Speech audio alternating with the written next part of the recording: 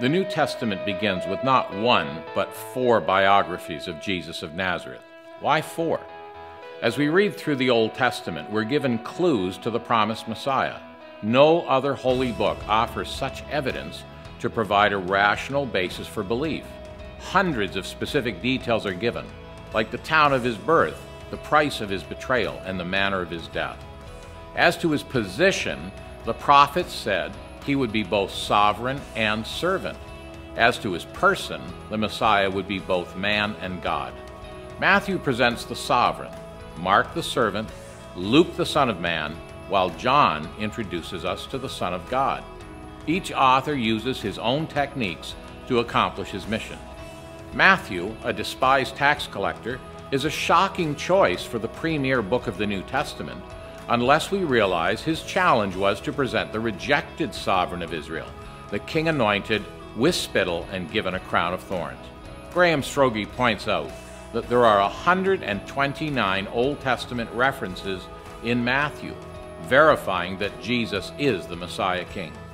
Mark, a confidant of Peter, had failed on a mission trip with his cousin Barnabas and the Apostle Paul, so God gave him the task of portraying the perfect servant who didn't give up.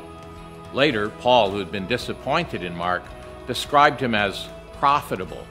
His time in Christ's school certainly paid off. Mark's writing emphasizes Christ's deeds, not his words. You don't want a servant who talks, but who works. Luke was a medical doctor, a traveling companion of Paul, and a respected historian.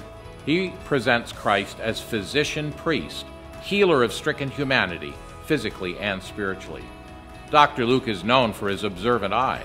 With his good bedside manner, he has access to the intimate stories of women, given all through his biography.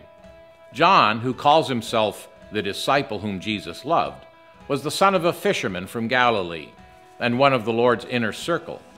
John amazingly writes with a 700-word limit, the vocabulary of an 8-year-old child.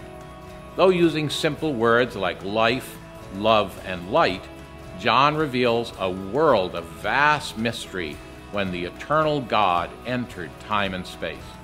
He gives us his aim in writing his book, a purpose that he could share with his fellow authors. These are written that you may believe that Jesus is the Christ, the Son of God, and that believing you may have life in his name. And that's a scripture snapshot explaining why there are 4 Gospels.